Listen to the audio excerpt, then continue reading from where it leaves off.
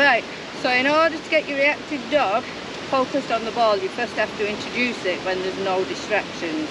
Ignore the puppy.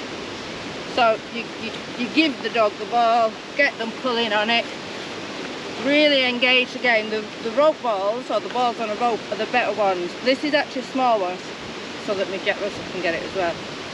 So if your dog's not that keen on the ball, then when you wave it around, it builds up the prey drive. Now I don't particularly want a lot of prey drive in my dog because I have 3 cats. I'll do another video after as well to teach you how to stop your dogs doing that. So once you've built up the prey drive, then what you can do, as you're walking your dog, you have to do all this first. So let's say you've done all this and your dog's used to pulling. You can see how much he's pulling. So then what you would do, Bluey, is you'll walk, and then when you see a dog, as soon as you see your dog try and lock eyes with that dog, within 3 seconds you're going to whoosh, present this ball to your dog. I'll see if I can do you a quick demo.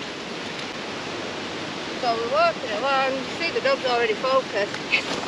Oh, good boy. And then as we walk past the dog, we're going to create drive in your dog and get him past so we don't focus on the other dog.